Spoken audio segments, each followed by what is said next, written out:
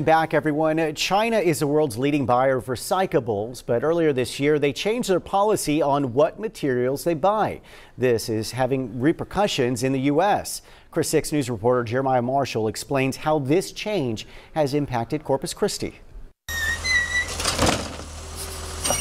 At the beginning of this year, China implemented their new anti-pollution program. One of the main changes, China is no longer accepting loads of waste paper, metals, and certain types of plastic from around the world. The effect it's had on the city is that the result of it is there's a large inventory of all recyclable materials out there today.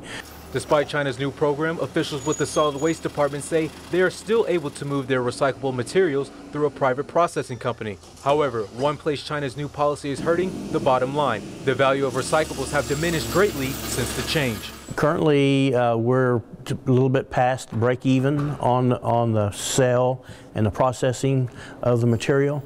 So we constantly monitor the sale and we look at the value of it, and hopefully it will turn around here in the near future. Cities all across the country have recyclable items that China won't buy. But the Corpus Christi Solid Waste Department say you can help by only disposing items that belong in these blue bins. Recycle right. We don't need the plastic bags in there. We don't need the water hoses. You know, we don't need only the tin cans, only the items that are recyclable. Jeremiah Marshall, Chris 6 News.